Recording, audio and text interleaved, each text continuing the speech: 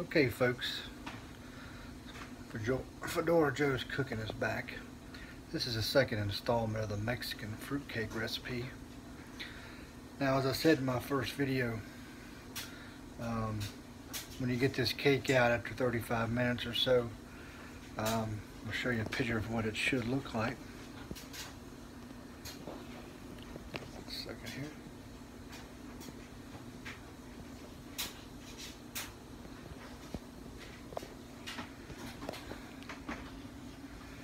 Now,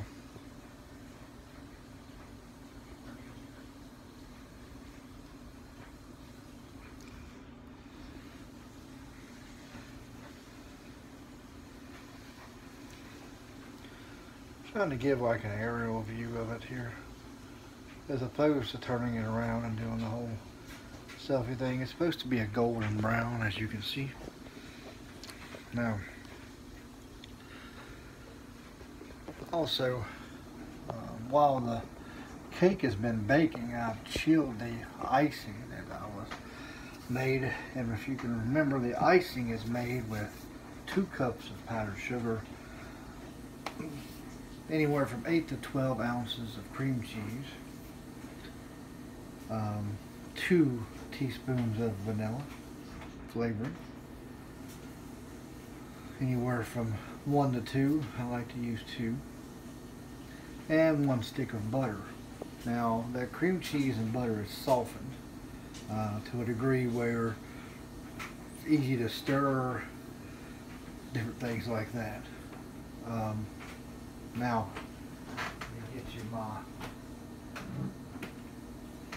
this is the end result of what the icing should look like. Now, sometimes I melt, well, not melt, but I soften my butter, cream cheese in the microwave. Now, let me warn you, for softening it up like that. If you do that, you have to watch about melting the butter to a point where it's liquefied. If you do that, the butter consistency in this icing has to be that of soft but not liquefied. Same goes for the cream cheese. It has to be soft, and the cream cheese should not be runny. So that way your icing will have consistency.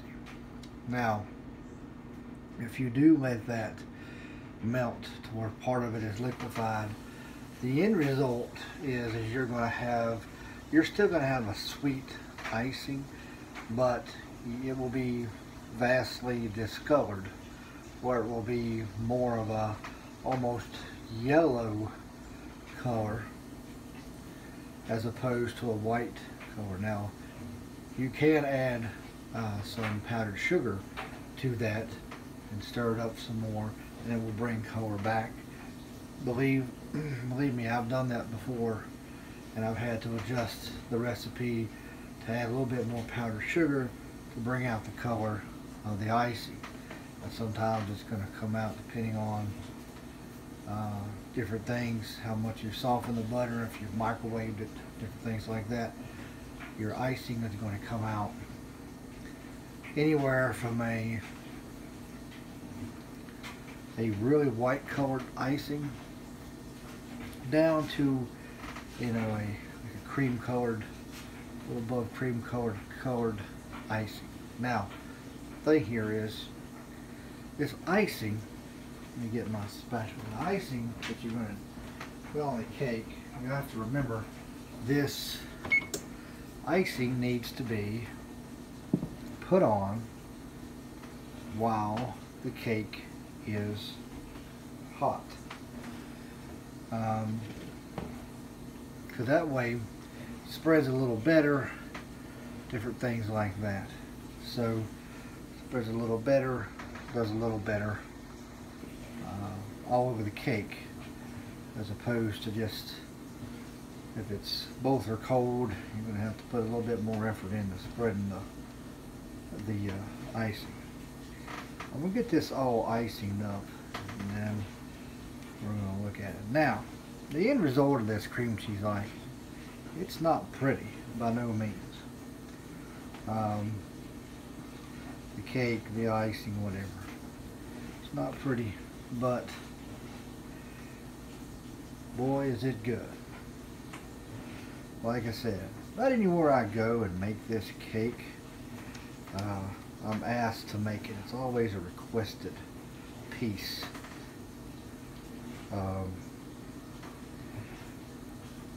Wherever if I do this for like any kind of, work function or things like that, because I do, I work full time, so I'm not gonna, be posting these videos every day, the periodic videos, and I can tell you right now, I can bake pretty well, but I am not the best icer in the world. If I could learn how to icing a cake real well, now don't get me wrong, I can make tiered cakes, but that icing, for some odd reason, just kind of kicks my butt about every time. Now on some occasions I have a turntable to where cake on, I can throw it around there and be all fancy and icing the cake, but it is, like I said, not a pretty sight. Now some days are better than others with me doing the big icing cakes. Tell you a little story. One time I made a cake. It's one of my, I don't know what I was thinking about, but I made a tiered cake. And you know how you put it in the refrigerator and you let it cool, do all your normal things. But you have these dowels that they have for these cakes that you're supposed to put in these tiered cakes to, of course, keep them tiered, as opposed to falling down in the refrigerator. Now, me, got all kinds of excited about making this tiered cake and everything. It's all good to go, and I was like, man, I got this. Did a real good job on that cake, and forgot to put the dowels in the cake before I put them in the fridge. Now, and then just put it in the fridge and walked away, thinking everything was good.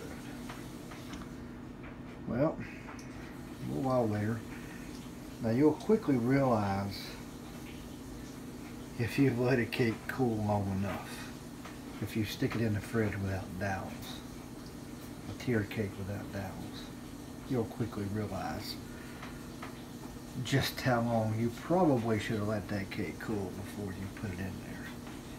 You might want to let that thing out all day, considering what happened in my refrigerator. Well, needless to say, I put this thing in there, no dowels, none of that, and it collapsed, fell apart in my refrigerator. Now, let's do kind of a selfie with this cake here. If everybody can see that. Now, like I said, there's my hair. That's the end result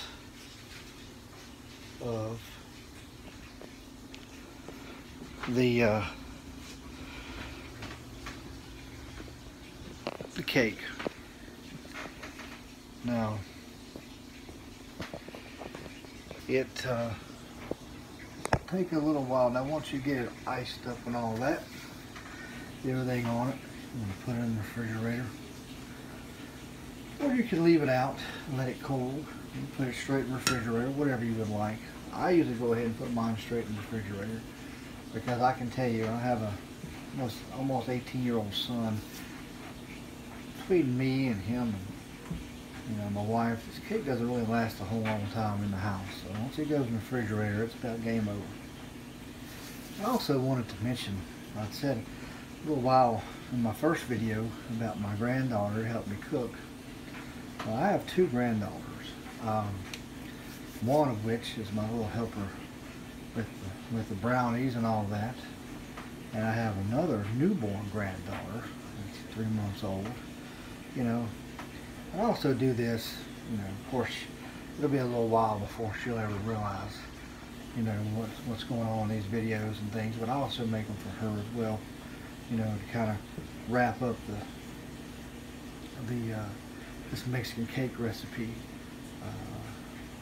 Love my kids, my wife, my granddaughters, you know, and I want them to see me, you know, in a fun thing, and maybe they can watch me for years to come.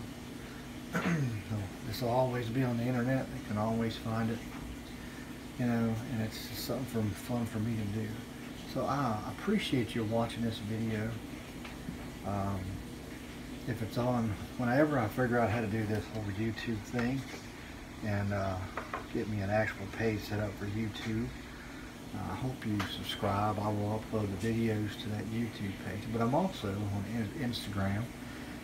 Follow me on Instagram, and also subscribe to the YouTube page once I get it up. I so much appreciate you tuning in, watching here from my house here in West Virginia, and just hope you like the recipe.